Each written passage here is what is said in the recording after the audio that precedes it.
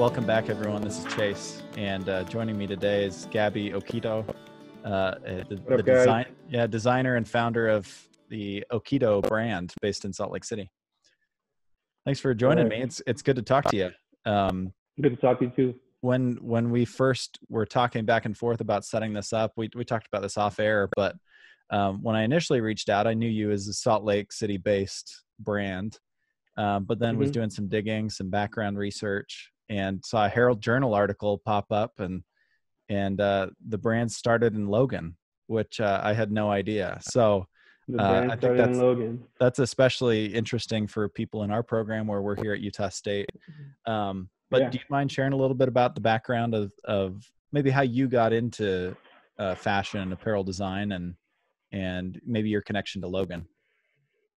Cool. So I'll start with the connection to Logan. So I moved to Logan, Utah when I was about 10 years old in 2001. I moved from Ivory Coast, which is a country in West Africa. And my dad had a job at Utah State University, working with plants and RNA and DNA botanists. So we moved out here, and I grew up in Logan, went to Mount Logan Middle School, went to Logan High School. So I'm sure some of the students that from Logan will understand. And so how I got into apparel design is through my mother. She was a seamstress when we lived in Ivory Coast. She had her own atelier, which means like a little workshop. She would make custom pieces for people that would come in. I mean, whatever they wanted to make, it was mostly women's wear, but she also did men's wear. So anything that could be fit on the body, she would make. So that's how I kind of learned that anything is possible with apparel as far as fit, cut, and all that stuff. So basically, I would say I was taught from my mother. I didn't go to any schooling or anything. So you guys that are going to school, like, that's amazing and awesome, because you can learn so much more and so much faster compared to the way I did it, where it was more like learning it as you go. So mostly I would give the credit to my mom to give me that, that sense of anything that can be made with apparel, but then I kind of pushed on my own way too. Yeah. How important was it for you to see product being made with your mother taking that really hands-on approach? Some designers never sit in front of a sewing machine. They sketch something out and then they send it to a factory and say, make this thing for me. How was it for you? You kind of started the other way, very hands-on. And what impact did that have on you, having this foundation of making product yourself? Because I would say for me, it was normal. I thought everyone did that. I thought everyone's mothers would make their stuff, their school outfit. Because when we went to school in Africa, it was private school, so you had to wear uniforms. So all that stuff, I thought it was normal. Like, you get your stuff made and you wear it. But as I got older, I realized that whatever my mother was doing was kind of different. Making clothes is not what everyone does. So I would say once I started a brand, I knew a lot of things. So let's say for now, it's more like sketching and sending it to the factories and my pattern and stuff, but I know the whole process. So it's not like they can like tell me, no, this is how you do it. So I know the whole thing. So when I get my final product, it's like 90% perfect compared to like 50% we have to go back and forth, and you don't know the process of making the stuff. So I would say it helped me, my process of making it much easier from concept to sample to final product. So who were some of your what were some of the brands or labels that were interesting to you, or when did you start to develop an interest in apparel in particular? I mean, you saw your mother making it, but were certain brands that you saw that you realized, oh, that's cool, I could do that? Like, that's something I could get into that world. What was that moment for you? I'd say, so us as a family, my background is Congolese, and if you look it up, Congolese people, dressing wise, it's like a big thing for us. How you look is how you do. So I would say when I realized, I have this story. So we went to, I think, JCPenney's when I was like, I would say 11 years old.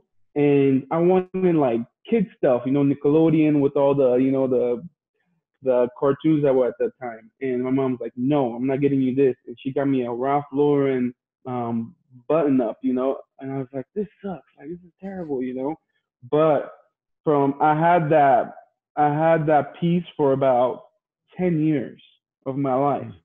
So that made me realize, like, down the road, I realized that there are certain things you buy not because you like it, but because of the how it works with your lifestyle and your body and stuff. Because that T-shirt from Nickelodeon, whatever it was, I would have had it for like a year. So I started to learn that people make certain things for certain purposes. The price might be higher, but it's for the long run, it's much better.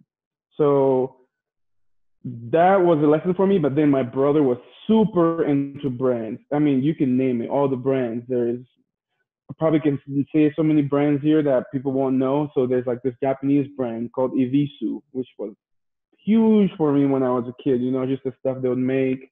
I mean, there is Staple Design from Jeff Staple. Mm-hmm. He inspired me when I was young too. I mean, you can blend it all in there. There's so many brands. We can go on and on about this. But as far as like inspo, I would say my brother and mom that got me into brands and design. I was like, look at this cut right here. See, this is what you're supposed to buy. Don't buy it when it's made like this because that's cheap. They didn't took all the time to do the cut on the sleeve here. So I learned it from just being around my mom and brother that was just way into fashion and like just the construction of clothes. Right. So, Mm-hmm. you started the brand in Logan, and we'll get into that process and how you did Yeah. that. But Mm-hmm. you probably could have had every excuse not to start it there, right? Oh man. Logan's not really a fashion hub by any means, No, right? not at all. So, I guess what really drove you over the edge and motivated you to start something when you were in a community where you didn't see there's not startup brands all over the place, fashion brands, and even in Salt Lake, there's not fashion brands popping up all over the place. So what was it that drove you to go and say, I want to be a part of this and I'm gonna start something? Oh man, it was just so I finished college and I was like, my drive, going to school and stuff was playing soccer. I was a big soccer guy. Played soccer my whole life, got a scholarship, went to a really good school. But when it came down to like entering the draft and really getting into pro soccer, it wasn't really what I wanted. And what I really wanted was to get into clothing, make my own brand. So I moved back to Logan where my parents were because I had nowhere else to be, with money and stuff. So I was like, all right, I'm going to start this brand here. So it's basically just drive and determination. Like I was not going to take no for an answer. I know starting in Logan, people are like, what are you doing here? Like go to LA, go to New York. That's where everyone starts. So it's like, this is what I have. I'll make the best out of it. So starting out, basically, I'm going to tell you how I started this whole thing. I didn't have any money. My mother gave me a Donnie and Burke bag that she got from the DI. She's like, this is valuable. Someone would like it. You sell this on eBay or something and you make some money. I sold it for $75 on eBay. And that was the $75 that started Okito Brand. Hmm. So wherever there's a will, there's a way. These students are going to school. Maybe it's to impress someone, or like if it's in you, you'll do it. There's so for example, you guys are helping them so much as a way of like starting things. But even if they don't have that, they still have to have their own drive to do something. And it's simple. It sounds simple, but the hard part is actually doing the things. Like I said, it was $75 that started my fashion thing. So yeah. Right. Totally. Yeah. Mm-hmm. You can have all the skills in the world, but if you don't put that pen on the paper or go out and make that call, nothing's going to happen. Exactly. So you get that $75. Mm-hmm. What's your next step? I mean, no, there's not really a playbook. There's a lot more resources now for how to start, a label or brand or start your first collection. There's a lot more to find online. Like, where did you go from there? You got your $75. How'd you start? $75. And $75 I sent, so after I got that money, I was like, all right, cool. So I need to get my samples. I don't know where to get samples made, but I know there's a way. Someone did it. I can do it too. So I sent about 1,000 emails, I would say, around there, about 1,000 emails to anyone I can find online. Because you have Google, you can type in, like I would look at the tags and I would look like at the little numbers, the SKU numbers, and I would type that in on Google and it would take me everywhere. So I was just throwing my shots everywhere I could. So I sent about 1,000 plus emails. I got about 50 email back. They were like, yeah, we can help you, but to start sampling, we need to get your whole collection so we can give you a price on everything and that. So I could tell it was kind of a closed business. Like people weren't going to tell you anything. They wouldn't tell you where they get their stuff made. You kind of had to dig and find. So I just kept digging, and fell in the hand of this website from a T-shirt that I saw. It had actually the website of the factory where they make it. Actually, the phone number. Hmm. And I was like, all right, let me give them a call. So I started asking around. So how much? Because I by that time when I had the $75, I designed the whole collection already. My first collection, Drop 001, was already done, but I was looking to get samples made. And was this sketches, on or Illustrator? How extreme was it? I knew nothing about illustrators. I knew nothing about Photoshop. It was all on pen and paper and patterns. So pattern is the money, is what you have. So I had my patterns and I was like, this is how I want my t-shirts to look. This is how I want the branding to be and this and that. So yeah, I just basically hustled, man. Like it wasn't like where it's like, all right, well, thank you for this. I was just kept looking, and next thing you know, I fell into a place of someone. I was like, yeah, I can make a sample for you. What do you have? I like these pens right here. They're like, all right, so it's gonna cost $100. Then it was like, whoa, okay. Then I found someone that could make it for me, and next thing you know, I'm sending my patterns over, and my samples were being made. And it took me from start, I would say about 5 months in, and there was a lot of sleepless nights because these people are overseas, so you don't talk to them during our day. You talk to them during the night here. So I picked up a job in Logan, Utah. Most people know Great Harvest. That's where I worked at. Yeah. So, and it was an early morning.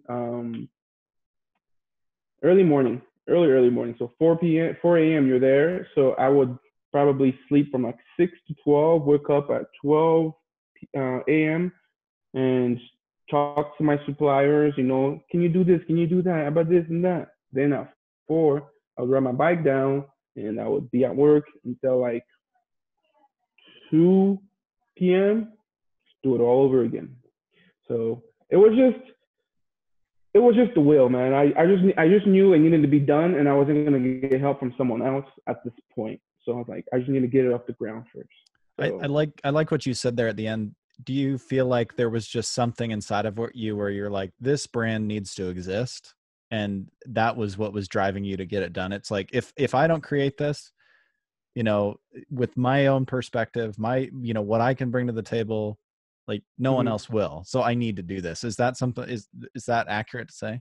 Yeah, I mean, I think, yeah. And it's the mindset of the immigrant too. What my parents instilled in me, if you want something, we're in the best country in the world to get your dreams made. So they're like, go for it. And it's just experiences through my life. So like I said, I played soccer a lot and it was like, all right, so how are you going to go to school, university? Oh, you can use soccer to pay for university and get an education. I was like, all right, that's my goal. And since I was 14, I was like, I'm gonna go to the school. By the time I'm, ready to go to school, and that's the school that I went to. So it was just through life experiences. When you work hard and get something, you understand how things work. So that was the mentality I had. Totally. So I knew that this equals that. Right. So you can always make it happen as far as just the will. Right. So that's just something that was instilled to me since my parents, coming here, and all that stuff. Right. So you placed that first order. the product Yeah. comes, then you got to sell it, right? Like, what was your thought process there? You know, obviously you'd been thinking through that. You had to have had a Hmm. plan.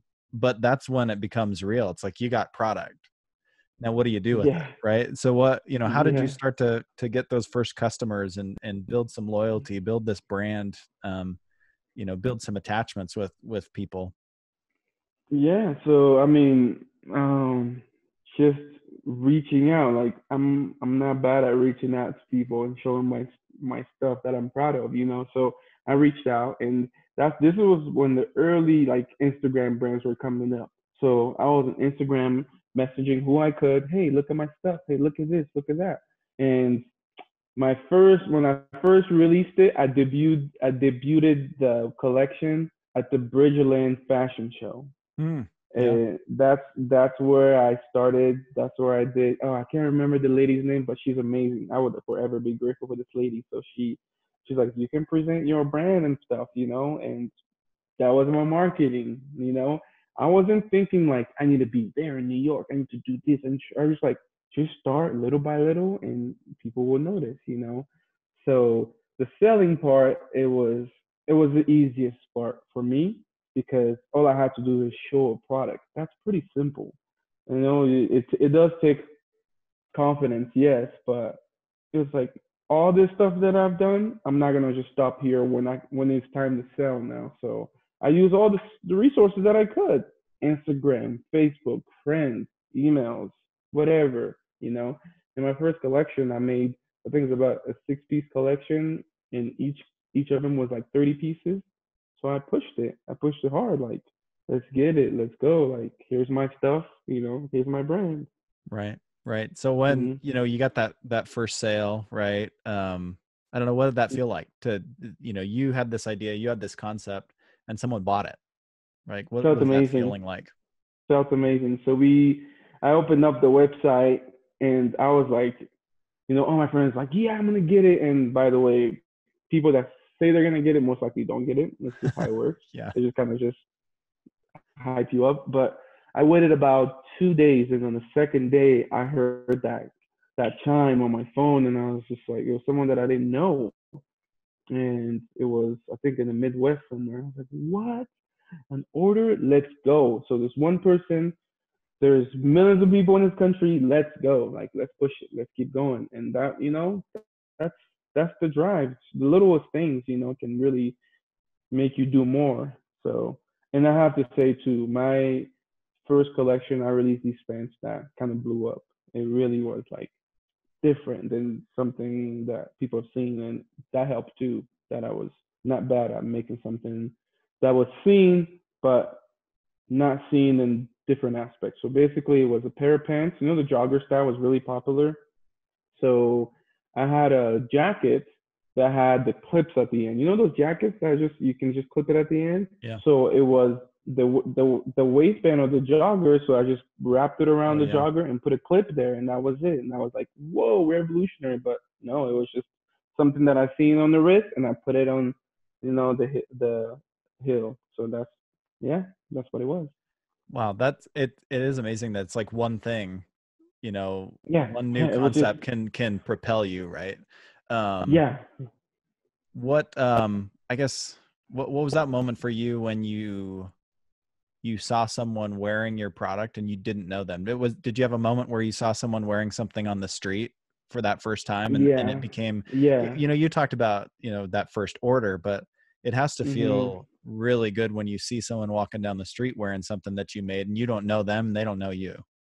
Yeah, yeah. It was really cool. Well, this is my experience with that. The first people, I was like, "Yo, I love that shirt." Would you know? I would act like I would tell them, like, "I made this shirt," and they would be kind of weirded out. Like, "All right, cool, bro. Like, whatever. Like, it's cool." Yeah. You know, because think about it. When you buy a T-shirt, you don't expect someone to walk up to you like, "Look, dude, I made that." You know, it's like, Yeah. "All Yeah. right, like, cool. Thanks for the shirt."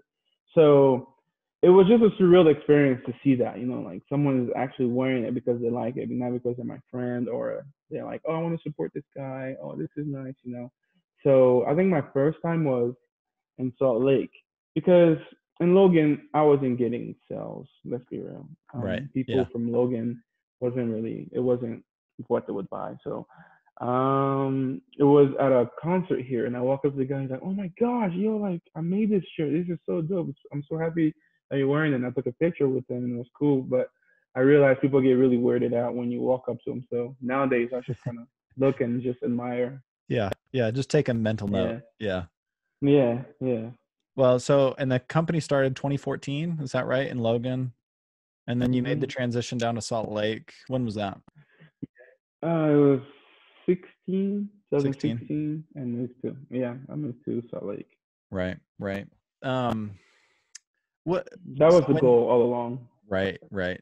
Um, when you, so you know, you're starting to build the collection and the brand itself. When did you give, I mean, was that first collection, did it have the Okito name? Was that always Yeah. there at the beginning? Oh man, I starting out, I had so many names, and I was so indecisive for so many months, and I was like, let me just use my last name. I'll be stuck with it forever, and I'm not gonna change it. And once I have a name connected to it, I'm gonna go as hard as possible to make that name known for what it's supposed to be known for. So that's it was like a non-brain. It was like all right, just gonna name it Okito, and it's gonna stick with me. Right. We talked a Mm-hmm. little bit about this off air, and I wanted to save the conversation for when we started recording, but we talked a little bit about this word streetwear, right? That is now Oh, so yeah, pervasive, right? It's a word that everyone yeah. uses to lump labels and brands and collections all under this one umbrella. Um, you can share a little bit about what you think about that word, but I'm Hmm. curious, you know, when you were creating this collection, creating the brand, what did you think you were? What did you think the brand was? Because you know, a lot of people might look at it and try to lump you under, oh, it's streetwear, right? Or, you know, but I'm curious, where do you see yourself fitting within that? And I'd love to also hear your perspective on the word streetwear and what you think that means.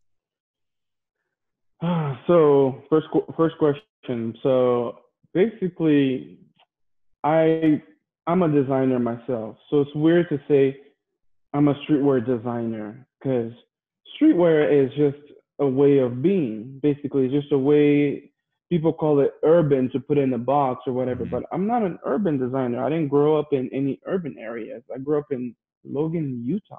Right. And streetwear is like that attitude, like, degas attitude or whatever. Like, but I'm just like, my clothes is designer clothing.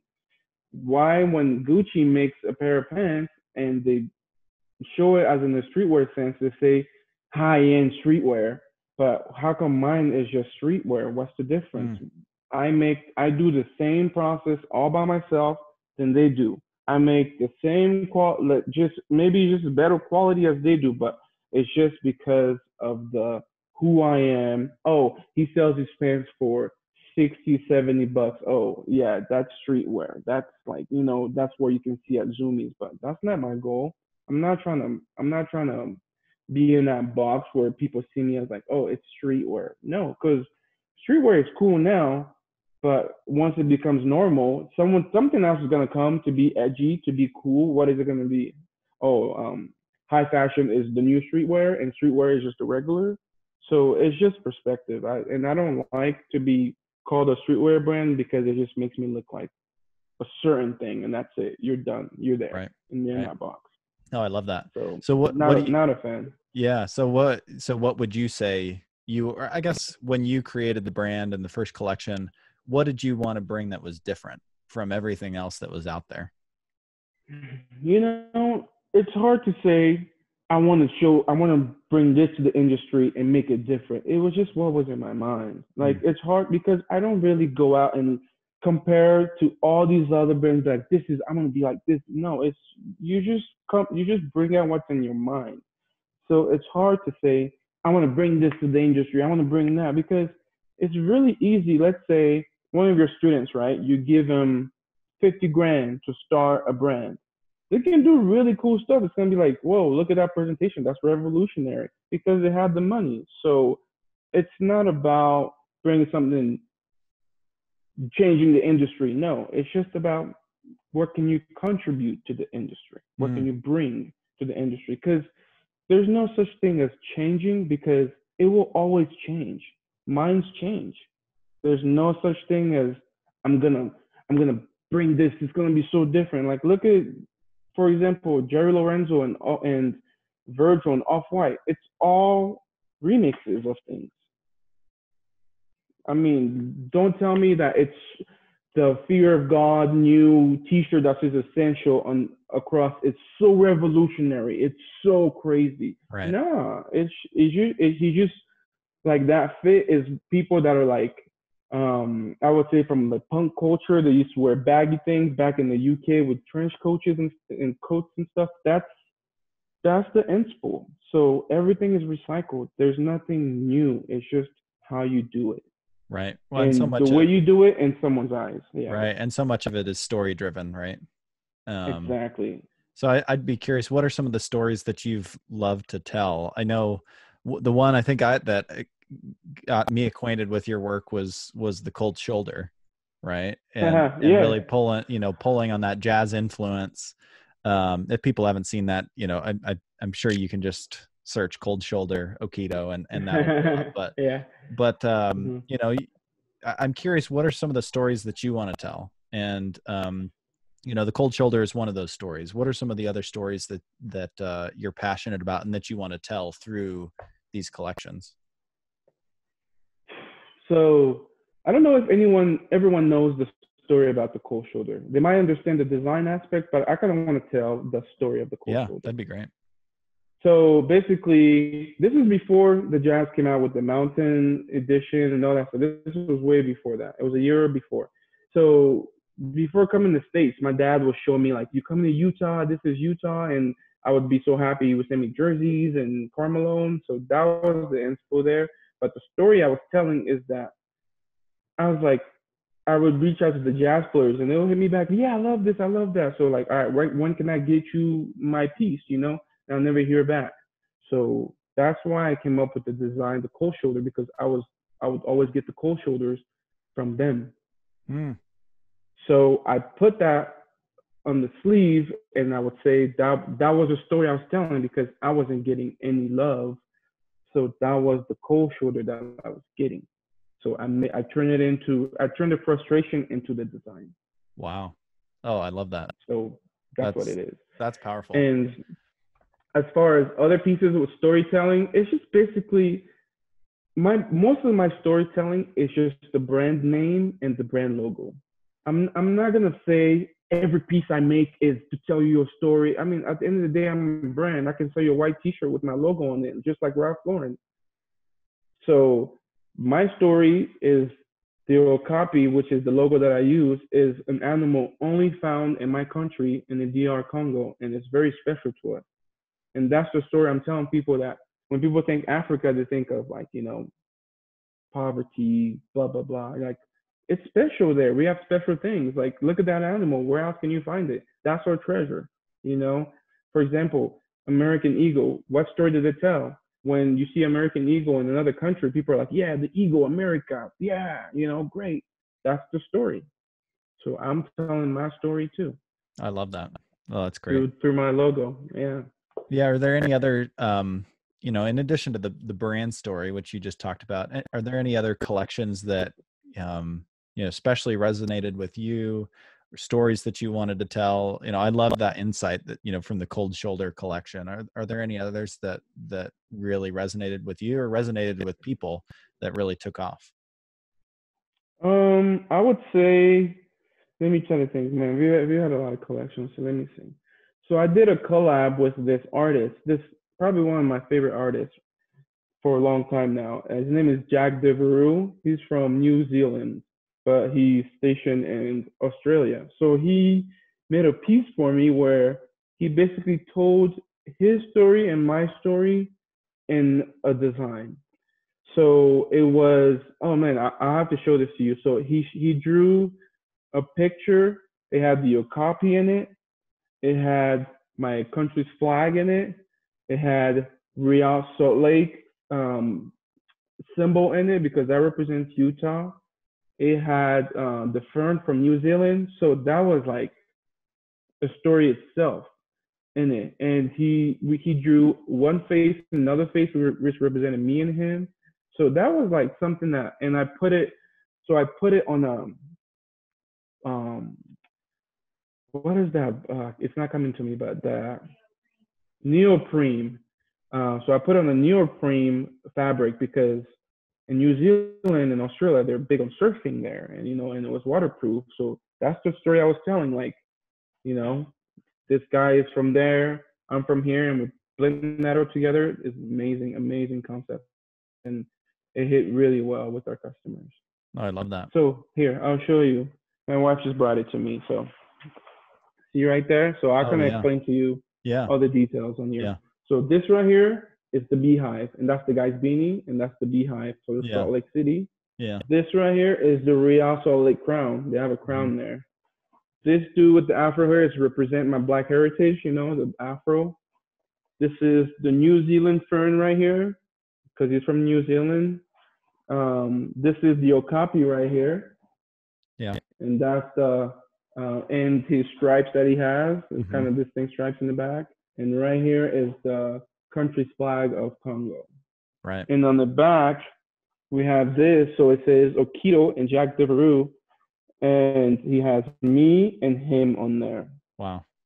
Yeah, and here we have just a woven tag right here that runs across just on one side. And we have the zipper here that's here, and you can open it fully here too. Yeah. So you can fully insulate the jacket. I don't So feel we like I've got the ever holes here seen too.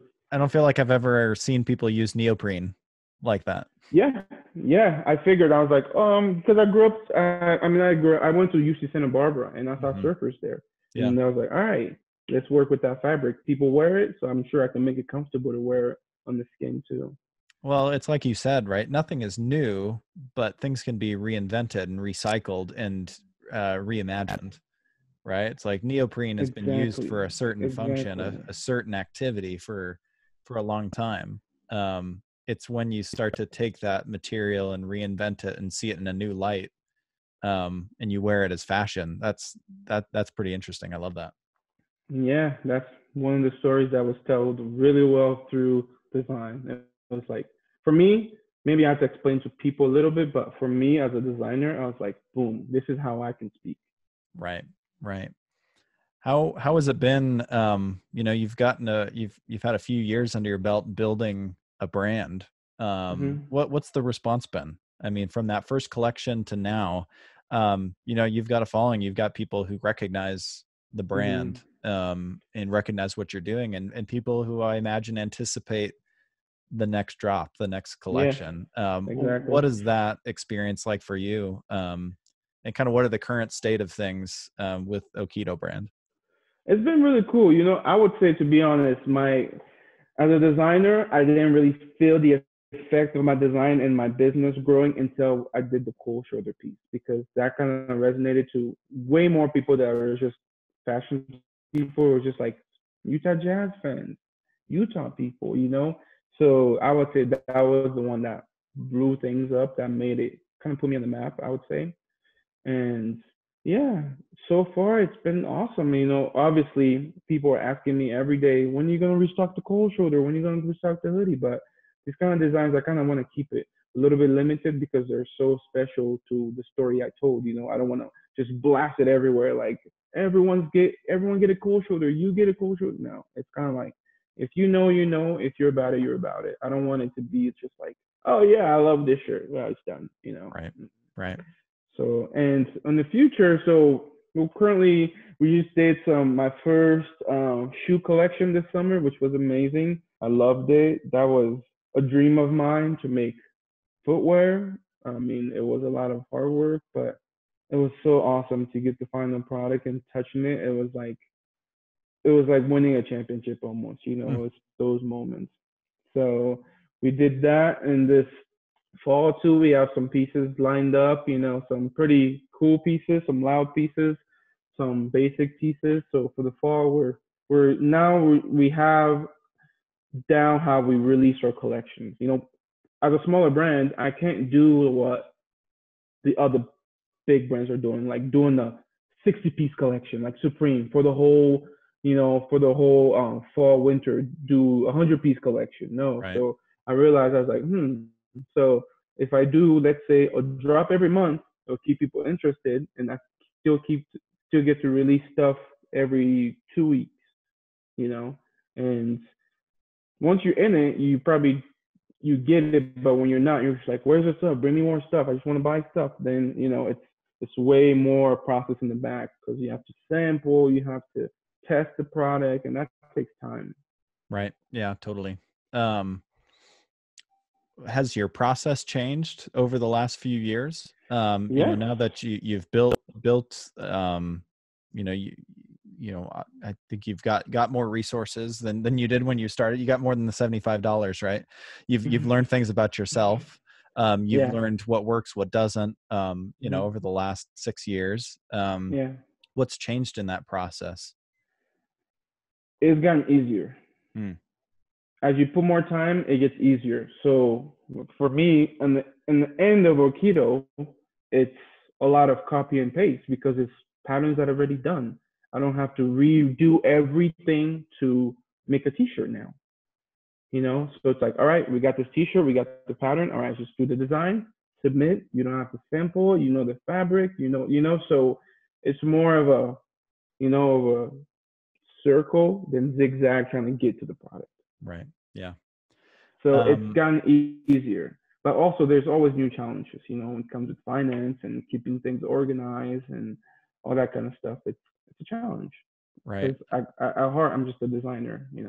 Right. So running your own business is got to be interesting. I imagine sometimes you just want to design, but Tell me about it. you gotta pay taxes. You gotta deal with logistics. You gotta market.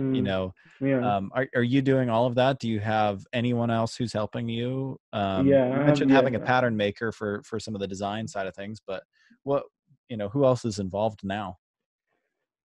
To be honest, it's just me and my wife. Yeah. Just me and my wife. We're running the business. Doing the taxes. My wife, she's got an MBA in business. She knows a lot about business. So I handle her a lot of the business side, a lot of the, financial decisions. I always run it to her. So it's a team of two, and we just do the best we can with it. So I'm mostly like on the design aspect. Like I would show her like so many designs, and she's like, all right, this one works. We don't sell much of these. These are cool, but so Yeah. you have to find the balance. You Right. can't just you can't try to do everything, Right. because another mind is just another plus. Right. I guess, what is I guess things have changed a lot in Salt Lake the Hmm. last few years. Do you see a lot of opportunity for fashion brands to develop opportunity for that? I imagine you'd welcome some of that, right? I feel like developing a stronger fashion culture in Salt Lake would be kind of a rising tide for everybody. I Um, will, yeah, yeah. I mean, I would say with social media and Instagram, it has given a lot of people um, ways where they can see different outfits, where they can kind of dress for themselves and not have to wear basketball shorts and hoodie to school every time. That's growing up, that was my thing, and now I see kids that are, let's say, I'm against fast fashion like H&M and stuff, but they're giving people opportunity to dress a little different, to explore a little bit more. So I think that this is just worldwide. It's not just Salt Lake, because Salt Lake is a bigger city. It gets influenced by it, whatever is out there. So I would give Salt Lake a lot of credit, actually. There's sneaker groups, there is clothing groups, there's a bunch of designers here, photographers here. So I love it. I love it. I think the scene is there. You just kind of have to go find it. It's not gonna be in your face. So, but I think it's growing really well. Like I love it because hey, I'm in the business. More people, more success.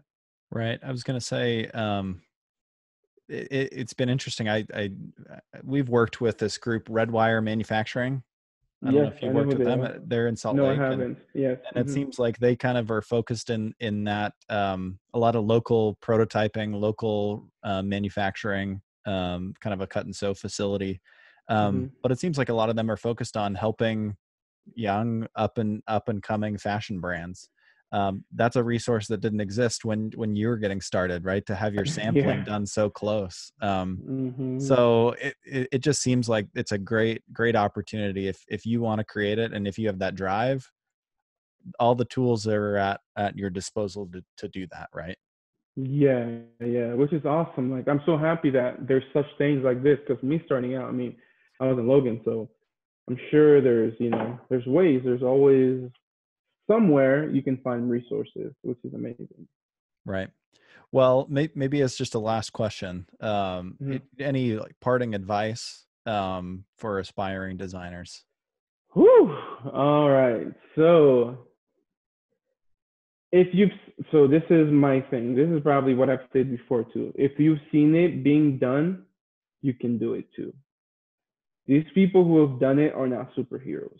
I've met some designers that are way out, high up there, and they look at my stuff like, wow, that's amazing. But just because they have the name, people think they're like, So if you've seen it done, you can do it too. Right. I That's love that. that's the best thing I could say. Yeah, that's great. Well, Hmm. Gabby, you've been generous with the time. I appreciate you sharing a little Of bit course, about man. your journey, and I always like to talk to people who know Logan, who've spent time here. Um, Yeah, Logan's my so spot. if people want to find you, okitobrand.com, and then all Yes, over social, right? yes. OkitoBrand.com and social is at Okito Brand. OKITO Brand. Okay, perfect. Well, thanks again for taking the time. It's great to finally talk to you and catch Of up course. and learn about what you're working on.